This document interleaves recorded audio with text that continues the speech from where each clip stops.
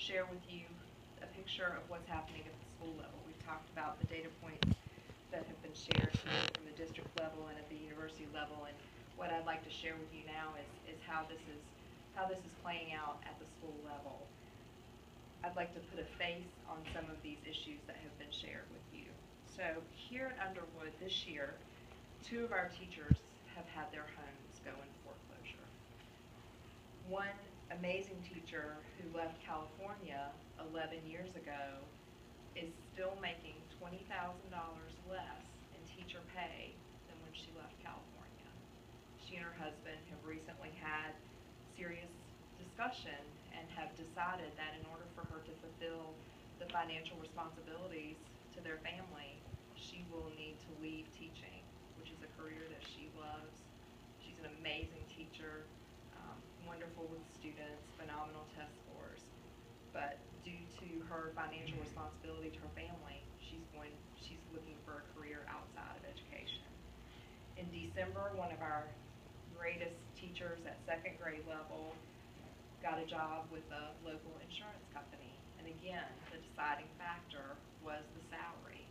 She and her family decided that there was an offer there that would help her have financial security and would allow her family to achieve the goals that they had as a family, and without any hope in sight for compensation similar within the field of education which she loves, she was left with no alternative other than to leave education after 12 years in the classroom and numerous years of study prior to that to prepare to be a teacher.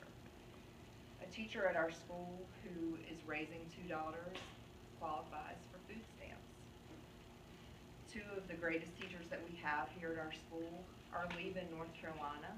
One left in August to go to Texas. One will be leaving in June to go to Colorado. Both wonderful teachers who are leaving North Carolina because they have no hope of a salary that will allow them to live comfortably without daily stress and strain and worry about paying for basic things, rent, not to live lavishly, but to fulfill basic financial requirements. If a successful, positive, beautiful school like Underwood that has so much community and parent support and great kids, if we're losing teachers, this represents 25% of our classroom teachers.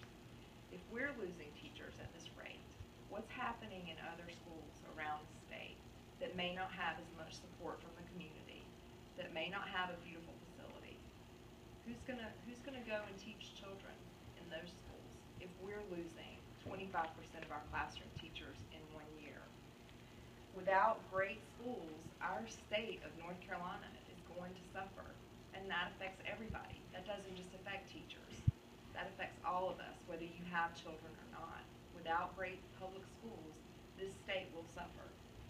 And what everybody must remember and what everybody needs to keep in mind is that it doesn't matter how much parental support you have. It doesn't matter how supportive your administration is.